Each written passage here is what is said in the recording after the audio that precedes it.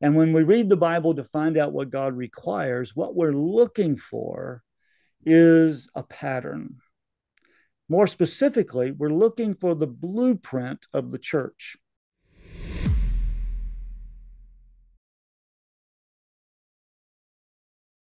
This book is called Searching for the Patterns, My Journey in Interpreting the Bible.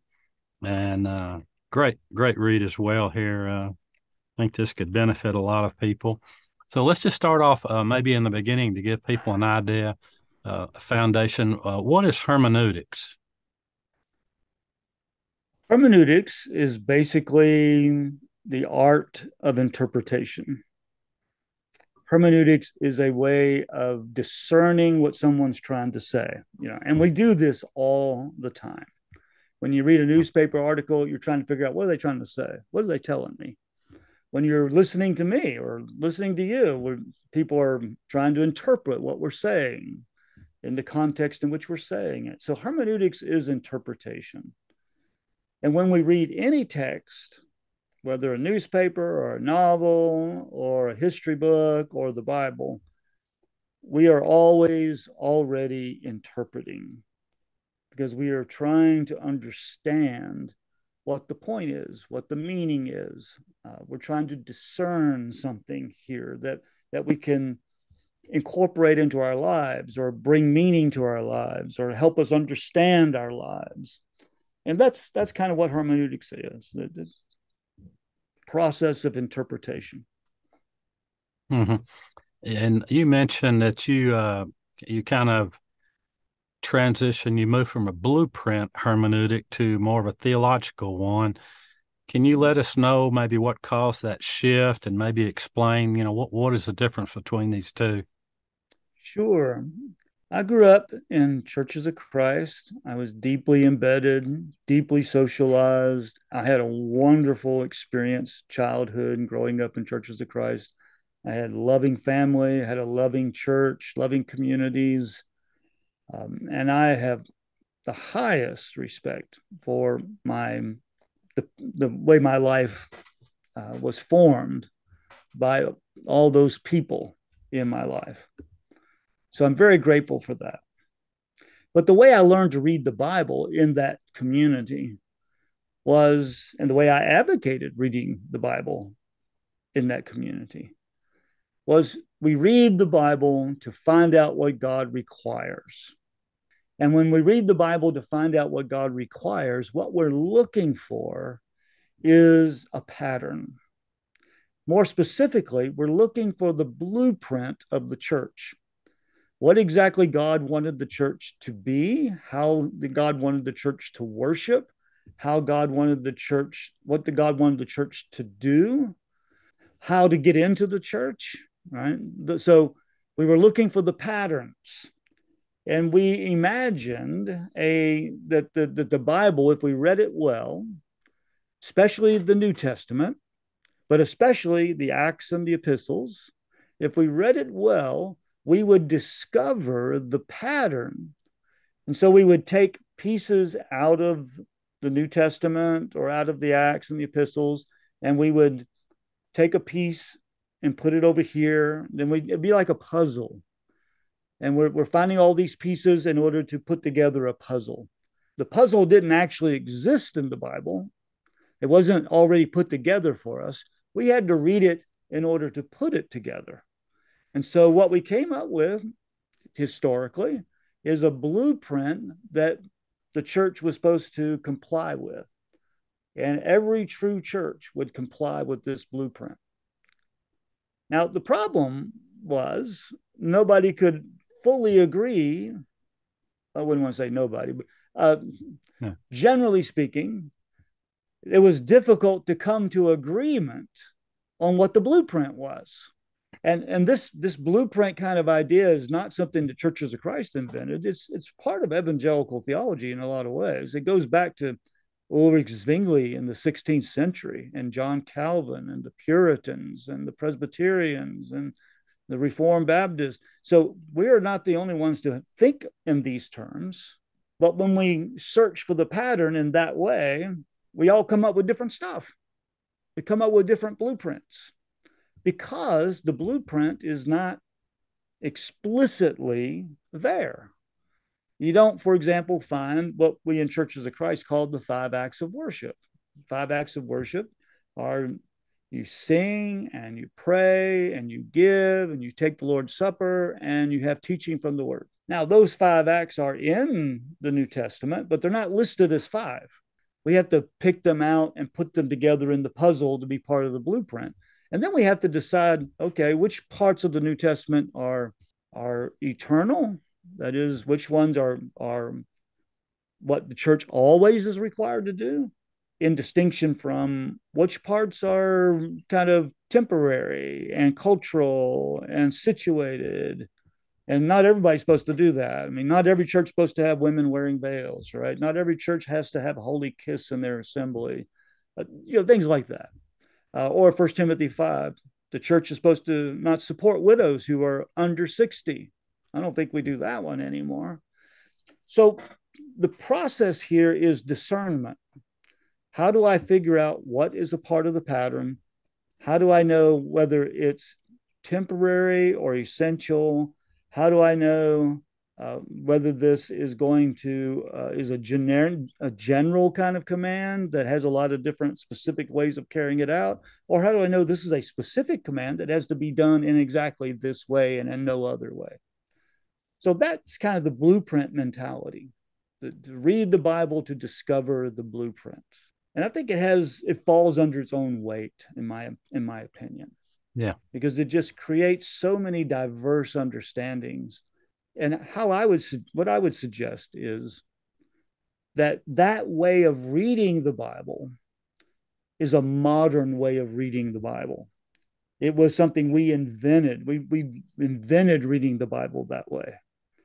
That when you look in the Bible itself, Paul doesn't read the Hebrew Bible that way.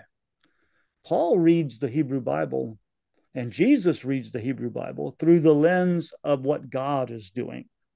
Yeah. So this is the move from kind of a blueprint to a theological hermeneutic. By theological, I mean theos, God, right? That it's focused on, okay, what sort of people ought we to become? We should become the people of God. What does that mean? It means we are a people who are holy like God is holy. We are a people who imitate God. We are a people who are perfect as the Father in heaven is perfect. We are a people who are kind because God is kind. And we are a people who follow Jesus, God at work in Jesus. And so we do with Jesus. We follow Jesus, right? We become disciples of Jesus. And we do that by the power of the Holy Spirit. So we're looking at what God is doing. So the pattern is not some propositions that we reassemble in like a puzzle and then get out a list of things to do. The pattern is the activity of God in creating and redeeming the world in Jesus Christ. So essentially, the pattern is Jesus, right? And God at work through and in Jesus.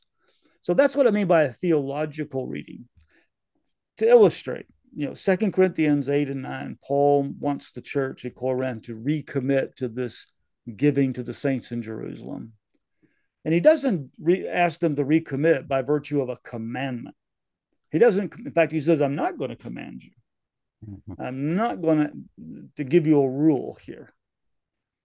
Instead, what he does is he gives them a story.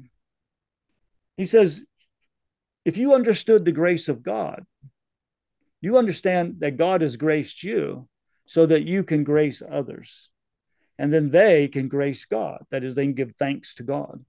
It is this dynamic of grace that ought to move us to be generous.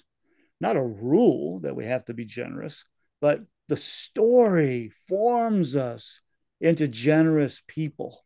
And if we really believe this story, that the one who was rich became poor for our sake, so that we who are poor might become rich. If we believe that story, then we will be generous people. And we will share our resources with others who have need, so that my abundance might supply their need, as Paul says. Mm-hmm. So, and Paul describes that as obedience in chapter 9, verse 13. He says, now, you do this, you live in verse 14, 13, 14, you live this out, and people will give thanks to God, having received grace from you because you have received grace from God. And when you do that, it will be a witness to your obedience to the confession of the gospel of Christ. Obedience. But Paul didn't give a rule. There's no rule, you know. But Paul still calls it obedience. Now, how can it be obedience without a rule?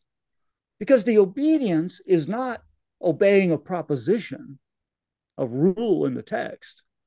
Obedience is being conformed to the story of Jesus Christ, to become like Jesus, to be conformed to the gospel, to live worthy of the gospel, so that the gospel forms us and we become the people of God who image God and reflect the glory of God in our own lives.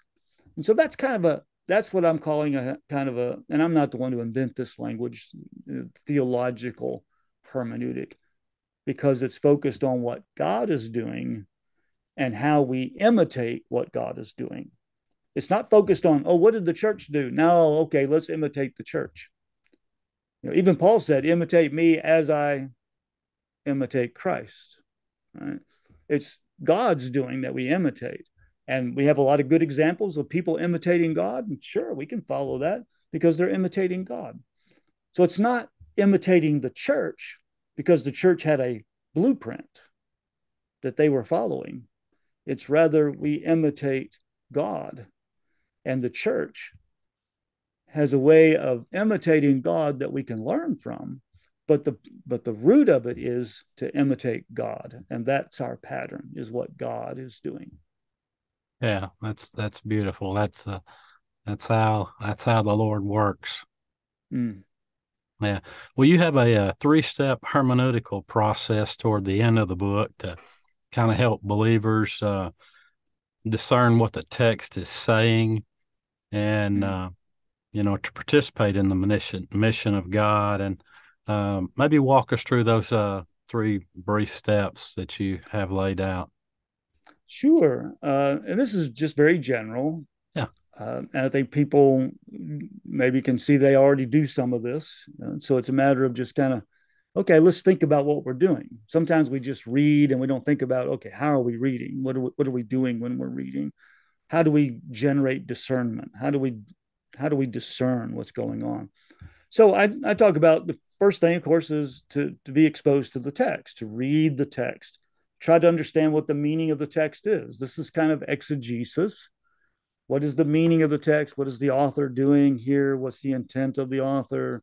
What is the function of the text? What's it doing? What does it call, like Second Corinthians, what does it call the Corinthians to do? Right? What are they, how are they to respond to this text? Would they understand this text? So that's kind of exegesis, like what we typically think about in studying the Bible, trying to figure out, okay, what is Paul telling the Corinthians to do? The second step is more this theological move. It's about discernment. All right, so if that's what Paul is telling the Corinthians to do, why is Paul telling them to do that? What is Paul's rationale for his invitation to the Corinthians to share a resource with the Jerusalem saints? Why does Paul want them to do that? What is it that is the theological basis of that meaning that Paul is sharing with the Corinthians? How is it rooted in who God is? What do we learn about God from this text? What do we learn about the gospel from this text? Is this consistent with the story of God? Is this how Israel lived out this story? Paul uses the manna, for example, in 2 Corinthians 8 and 9 to illustrate, okay, yeah, this is what God's intent is. He doesn't want anybody to have too much and others to have too little. He doesn't want people to have a lot of abundance and then there are people who have needs. No, the manna illustrates what God's intent is. So we're looking for the why here. What is the theology that is operative? What's the gospel in this text? Can you tell me the gospel in this text? What is God doing that is the basis for what Paul wants the Corinthians to do? So Paul tells the Corinthians, I want you to share your resource. I want you to be generous people. Here's why. Because God is generous and God has graced you. Now, how then do I share that with people today? And that's the third step. I don't just go to step one and reproduce it. Rather, I take the theology, I take the mystery of Christ, I take the meaning of the gospel, and I say, and we ought to be generous as well. Why? Because of the gospel, right? Not necessarily because of what Paul told the Corinthians to do, Yeah. but because of the gospel. Paul Paul grounds his call, his invitation to the Corinthians to participate in this missionary fund or this benevolent fund, I should say, for the church in Jerusalem. And he tells them the reason for that is the gospel. What we want to do then is to understand the gospel. Like Paul says in Ephesians chapter 3, I'm writing this so that you might understand my understanding of the gospel. So when you understand the gospel, then you can live out of the gospel. It's not that you're going to reproduce my books or reproduce my propositions or reproduce my actions, even. But rather, you're going to learn the gospel, know the gospel, and the gospel is going to be part of your experience and part of your life, rooted in what God has done in Christ by the Spirit, and you will live worthy of that gospel. So that third step is, okay, what does the gospel look like in action in my life and in my church? How can we be a gospel church, a church that lives worthy of the gospel? It's not about per se, are we living up to a blueprint? Are we doing everything the early church did? No. Are we living worthy of the gospel? That becomes the real question. And discerning that is the hermeneutical process. And that's why I call it a three-step. We go from the text to the theology, and then we go from the theology to life. And everybody who reads the Bible does that. Mm-hmm. They're just not necessarily self-conscious about it, or they think that they're going from step one to step three. No, because everybody still makes decisions about veils, right? Or head coverings for women, or holy kisses, or widows who are over 60 or under 60. We all still make decisions, a process of discernment. It's what do we ground the discernment in? Do we ground the discernment in a blueprint, the expectations of a blueprint that we then reproduce in the 21st century? Or do we ground discernment in the pattern of God's activity in Christ by the Spirit? Do we ground discernment in the gospel? And I think that's the key point myself. What are some ways that you think or you see where, modern Christians were maybe not understanding who the author is writing to, the particular situation that group of individuals may be facing, their culture? And it seems like a lot of times we come up with an interpretation the way we view it through our lens that maybe the author did not intend for that to be the interpretation. I've heard that called different terms, coffee cup Christianity, where you just kind of lift a verse out of context and you stick it on a Right. coffee cup or a refrigerator, a magnet or something. So what are some of the scriptures that you see that maybe we're missing a little bit on that because we don't really have Right. an understanding of what those people were dealing with and who the author was writing to?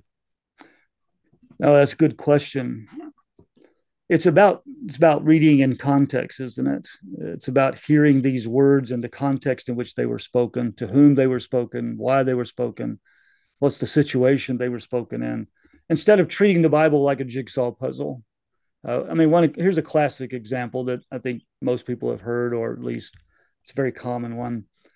Jesus said, "Go and do likewise." Well, whatever you could pick that out, and then you can make people do anything, right? Judas hung himself. Go and do likewise, right? Now, that's what can happen when we treat the Bible like a jigsaw puzzle, where we take propositions and then we put them together and we make something new out of it, which is not part of the context itself, right? So, for example, in 1 Corinthians 9 and in 2 Corinthians 10, 11, Paul is refusing to be paid by the Corinthians, right? Mm-hmm. Um, and some would suggest, well, see, we don't need to pay preachers or something like that.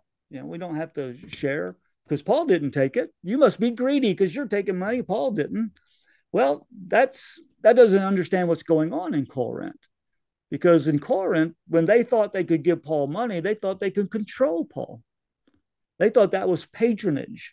And patronage means, okay, I'm going to hire you as a teacher, but you got to do what I say, right?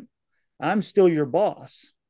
And Paul didn't want that relationship because he thought that would hurt the gospel. I mean, that's just one example of the sort of thing that we do. Or, you could take the veil question. Women, when they pray and prophesy, they need to have a head covering on. Well, that's what the text says, but there was something going on in the context of Corinth that required that, because we don't see that in First Timothy 2, where they got braided hair, which apparently means they're not covering it. So in First Timothy 2, they're not covering it. And in 1 Corinthians 11, they are covering it. I mean, what's going on with that? There's different situations. Or Paul says in 1 Corinthians 7, hey, it's better not to marry. But then he says in 1 Timothy 5, you younger widows, y'all get married. And we could say, well, Paul's just contradicting himself. Well, no, he's writing to the Corinthians because of their situation. And he's writing to the widows in Ephesus because of their situation. And their situations meant different applications. Not a contradiction, but a different situation, called for different advice or different counsel about how to live in that situation. So yeah, I mean, we could just multiply example after example that when we lift a verse out of its context, we give it a new context. A proposition only has meaning, only has authorial meaning in the context in which it is written. And when we lift that proposition out and we put it on a billboard or something, then it has a new context. It's a context we bring to it. And when I bring the context to a proposition, I can make it say anything I want it to say. And that's what we do with the Bible sometimes. That's that kind of coffee cup, superficial reading. It's reading the propositions without understanding the context and without understanding what's going on in this text. It's a way of reading the Bible irreverently, it seems to me, because Mm-hmm. we're not taking seriously the idea that these books addressed situations and were written in a context, and they were written within a narrative or a letter that provides a fuller context. And when we just lift verses out of them in order to prove a point or to create a new agenda or to create a new meaning, then we're not treating the Bible with respect any more than if you took one of my books or one of yours and we took a line out of one of our books and we put it on a billboard and they say, well, that's what John Mark Hicks meant. Well, that no, my sentence has a context to it, and you can't just lift it out and make it say something that was never a part of what I was intending to do or intending to say. Yeah, I've heard it said that, like, the letters, many of the Pauline letters written to the churches, that today, if I sent you a letter, you're going to read the entire letter. Hmm. You're not Yeah, going to take one sentence out of that letter and highlight it and maybe make a doctrine out of it or a statement out of it. It all has to flow in context with what the letter is saying uh, to you to get the yeah, full meaning. I think that's exactly right. Yeah. Yeah. Well, any closing comments you want to leave with the leaders here? Well, when we read the Bible, I think we have to remember that the Bible was written to its original audiences. It was written in their language, in their culture, in their situation. It wasn't written in English. It wasn't written to me. It wasn't written to my situation. So we have to remember, and this is showing proper respect for the Bible, that it was written to them, but it was written for us as well. It was written for the whole church. Paul says about the law of Moses in 1 Corinthians 9 that it was written to them, but for us. In other words, we can draw meaning from it and draw help from it and draw guidance from it. It can teach us righteousness and it can reprove and rebuke us, right? 2 Timothy 3, 16, 17. But we have to treat it respectfully in the sense that recognizing it was written to them. And what we want to draw from it is exactly what Paul told us he wanted us to hear. He wanted us to understand the mystery of Christ. That's why Paul writes, so that we will understand the mystery of Christ. So the goal in reading the Bible is to understand the story of God, understand the mystery of Christ, who is at work in our lives by the power of the Spirit. And that's the story we want to understand. And that's the story we want to live out of.